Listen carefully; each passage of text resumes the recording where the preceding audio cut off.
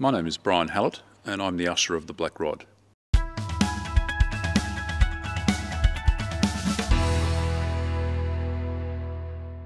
The Black Rod is actually a stick, first created in 1927 when what is now the old Parliament House was opened.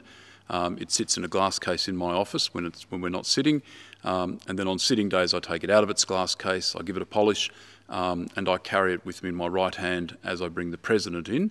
It then sits in a bracket at my seat in the chamber and stays there for the rest of the day until the Senate adjourns, or when the Senate finishes for the night. If I'm doing anything in my official capacity as Usher of the Black Rod, for example, taking a message to the House of Representatives, I take the stick with me because the stick is a symbol of my authority.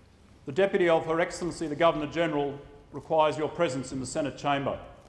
It's a role with two sides, if you like. There's the side working here in the chamber with the President and with senators, and there's the behind-the-scenes role. Well, when the Senate is sitting, there's a particular order to the day, if you like. I go into the President's office with the Black Rod, which is my stick of office, if you like, and I'd bring the President into the chamber here and I announce the President. Honourable Senators, the President. We then say prayers and we acknowledge country. And then the Senate gets down to business. And then I might perform one of two roles. I either might continue in my Black Rod role, where I have a responsibility for keeping order in the chamber, or I might work as a clerk at the table.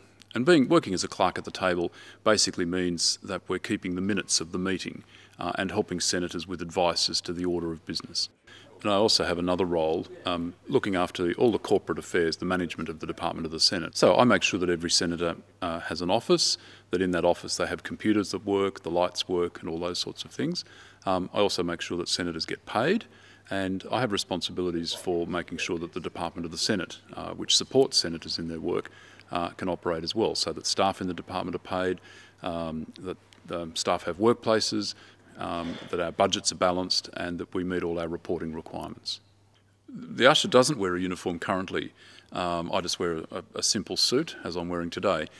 In the past, some chamber staff, including the usher of the Black Rod, have worn a uniform. There were buckled shoes, there were breeches, there were stockings, there were black gloves. If you were a military person, you wore your medals, and there was this wonderful lace ruff or tie. But that was dispensed with in the 1990s, and I suppose it shows that Parliament and the Senate in particular can adapt and keep changing. There are many challenges in this job. Obviously, serving 76 senators, you have to be equitable and you have to treat all senators equally, irrespective of whether they're in government or opposition or whatever party they come from. And you have to make sure that you are being as fair and even-handed as possible. A lot of things have to be done to very tight timeframes. If a senator needs a piece of advice or there's an issue with something in their office, it needs to be fixed and it needs to be fixed right now. But having said that, while that's a challenge, there's also a great sense of achievement when you do get these things completed to the satisfaction of senators and within the required timeframes.